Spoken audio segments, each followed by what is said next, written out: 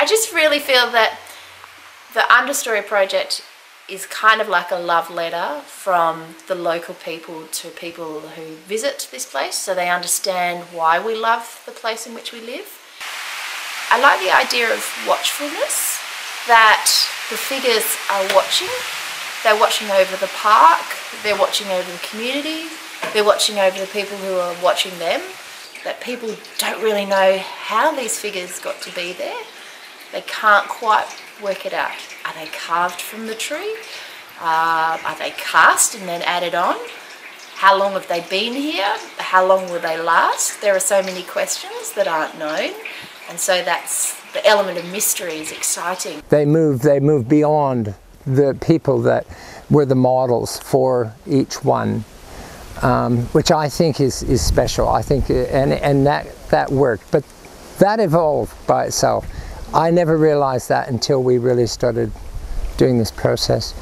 And this space here just gave me a sense of creating these groups. You know, there's not many places. This is the largest area where there's an accumulation of faces. But yeah, that kind of tribal element within this area. I'm Gwen, and I'm a yoga teacher in Northcliffe.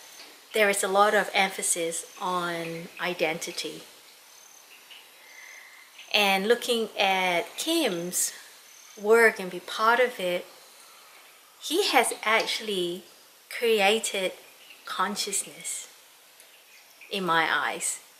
He has taken the identity, the ego, the Gwen out of this body and actually created a form which is, it feels like pure consciousness. Rituals are basically of observing life and to contribute to the regeneration of it and allow it to perpetuate.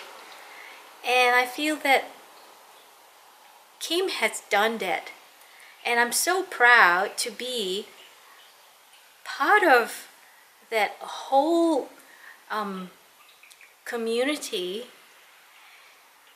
where it feels like I'm one of the Dreamtime heroes.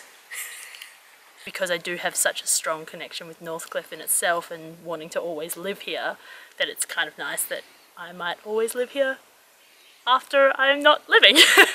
So that's a nice sort of feeling, I guess, with the spirituality of it.